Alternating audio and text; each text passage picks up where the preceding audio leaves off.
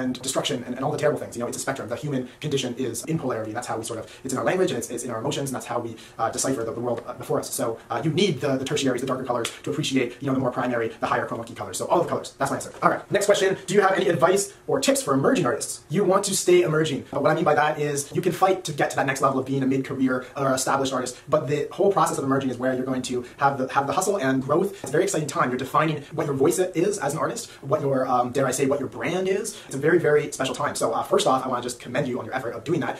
It has to come from a real position of love. You know, you have to have self-love to believe in yourself as an artist. So awesome. You're already off to a good start. What I would say is because of the unbridled opportunity of the internet and social media, you should take advantage of that. I have, and I found great success. So that piece of advice is coming from a position of experience. And so I'm saying to you, get on every social media platform, figure out the top 3 that work for you, and smash them as hard as you can. For me, it's Instagram, TikTok, Facebook. Use those platforms and update your website. Just create content, improve the quality of your documentation. Even if you have an issue with sharing, because social media is all about sharing, just document everything, archive everything, take pictures, take videos, incessantly talk to everybody that you know about where you want to go and what you're doing and what you're doing next. Because you'll be surprised who's already in your network, who you already know that is going to help you go to the next step. You might not even know them, but they're watching you, they're listening, or they're ready to help you. Because that honesty, that authenticity, if you can be authentic, people are going to empathize with you. If they're empathizing with you, you move into a whole other level of, you know, then it's a collaboration. You're working with them to achieve also their goals. That's what you want to do as an emerging artist. You want to, you know, break that barrier of just communication, be authentic with people, and they'll help you go to wherever you want to go. And document everything, create a positive space for yourself, surround yourself with positive people. There's a lot of negativity out there, and you don't need it. Say goodbye to any of that. Anyone that is bringing you down, it could be a friend, it could be a family member, it could be where you work. I don't know. Just move on, get into a better space, and surround yourself with positive people. Life is too short to deal with that.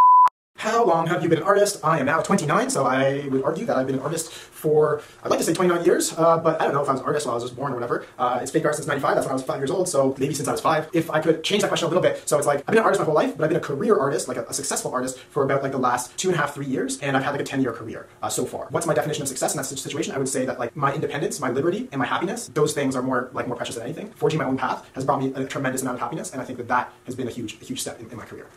So people often ask, how long does it take for the paint to dry? Well, the paint usually takes about 24 to 48 hours to dry. It all depends on the climate and the air circulation. If it is dry, if you have fans blowing air, then you can speed up that dry time and you can get it down to as low as 6 to 12 hours. But it all changes about the amount of paint you use. I paint all at once in one go, then that needs to dry. Then I resin after that, and the resin also takes another 48 hours. So all in all drying in, I would say 2, 3, maybe even 4 days for the paint to dry. But I would also like to add on to that when it comes to me, and the paint is never dry. So if all the paint is dry, you know, then something is wrong. There should be wet paint somewhere. So just, you know, if you come to an art show, just don't wear your nicest clothes because they might get a little bit painty. How long does it take you to finish a painting? The duration of a painting would take anywhere from 15 to 30 minutes on the low end, like an hour and a half, like 2 hours on the max. But that does not include all of the setup. Usually I set up all day, and I'm working like 12-hour days, and then the execution happens in that sort of like 15 to half an hour, or like an hour, hour and a half range. That's how long it takes me to you know, perform a painting. I think they're all performances. I think life is a painting, and it took a lifetime to make that artwork. You know, like it might take me 3 minutes to complete a painting, but in order to reduce it to that short time, you know, it took a lifetime of trial and error and becoming the person that I am and going through the experiences that I've had to perform it in mere minutes. So, do you sell your work? Where can I buy it? Good question. Do I sell my work? Yes, I sell my work. I sell my work directly. You can find all of my artworks available on my website. That's Callen Schaub, CALLENSCHAUB.com. That's my website. There's all my work. Just go to original artworks. You can find everything from the 10 years of work. Whatever is available is there. There's no shop. The shop is shut down at the moment. We're going to be relaunching it 2020, but right now you can still get originals, and they're on my website. Do you sell your pants?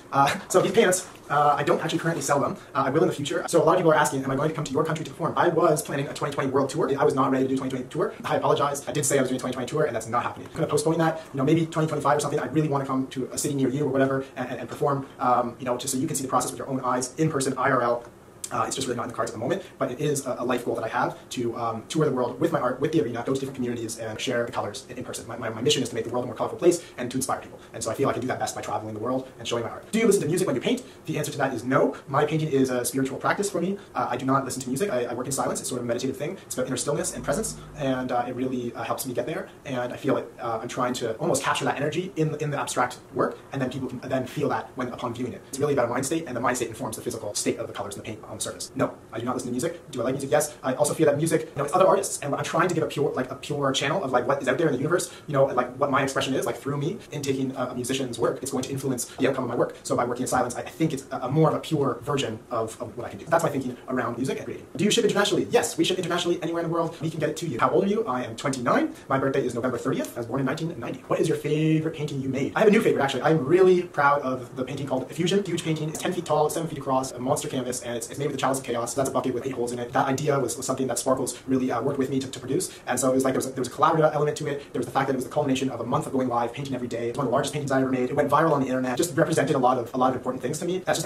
an epic piece. It's just an epic piece. How do you find inspiration when you're not inspired? I love that question because it's very real. I work a lot. Do I get uninspired? Yes, I do. The way that I deal with that is I just go to work anyways. I paint anyways. If I'm uninspired, if I'm depressed, if I'm not feeling it that day, if my health is down, if things in my life aren't going well, do I still need to make art? Yes. Is my best work created out of those situations when I'm not my best? No. But that's how important it is for me. It's more important to me the act of doing it than it even being good or not. Inspiration, and this is not my quote, I'm quoting somebody else, it's sort of like this grace, it graces you if you create the conditions for inspiration to sort of frolic and to thrive. So if you go to the studio and you're working, inspiration might hit, but it might not, but you're there. Rather than the other way around, waiting for inspiration to hit and then go to the studio. Well, that might not ever happen. I've worked for years being uninspired. That's not something I want to tell you, but that's the honesty, that's the realness. We all go through it. We were never always at our best.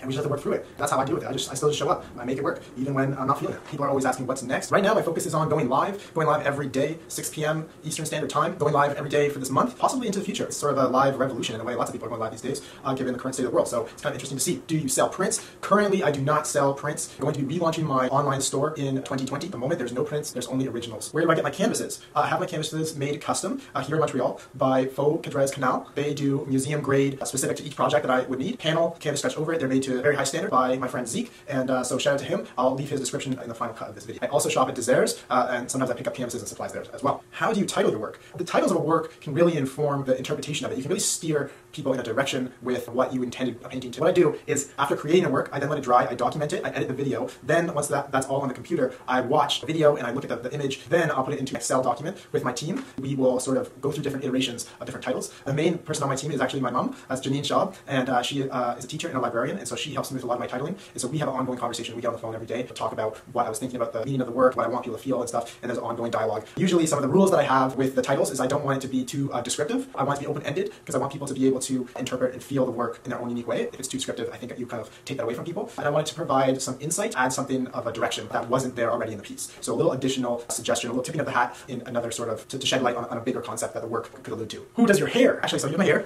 Ooh.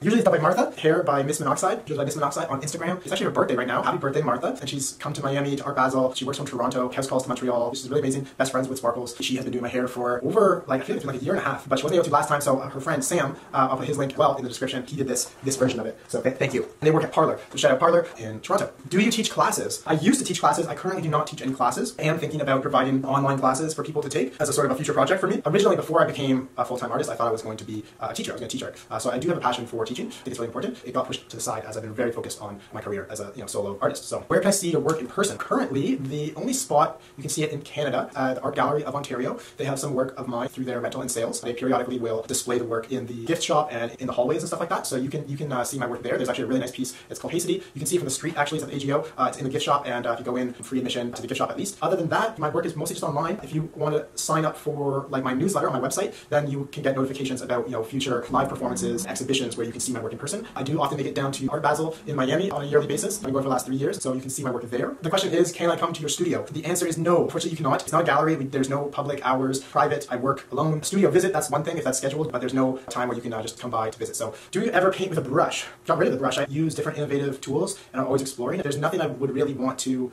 illustrate with a brush, I don't want to have that control. I know how to paint with a brush. I've taken lots of life painting courses in oil, acrylic, watercolor, and that sort of thing, but I've got no interest in pursuing that. I may at some point explore that again. Currently, I put down the brush and I'm focused on just the release of control, and I've got no interest in using the brush now. Who is your favorite artist? I'm going to try to answer this without sounding like an egomaniac. Bear with me here. I am my own favorite artist.